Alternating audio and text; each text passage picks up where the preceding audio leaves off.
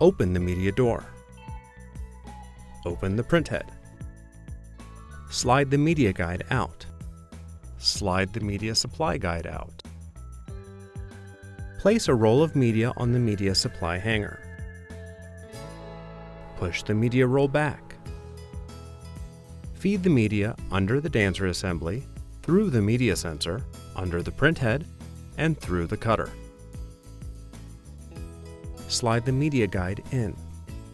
If you are printing in thermal transfer, place the ribbon on the ribbon supply spindle and push it back. Bring the ribbon under the printhead, wrap it around the ribbon take-up spindle, and tie the ribbon into a knot. Turn the ribbon take-up spindle to remove any ribbon slack.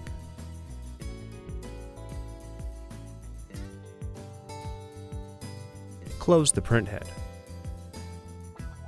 Close the media door. Press pause to enable printing.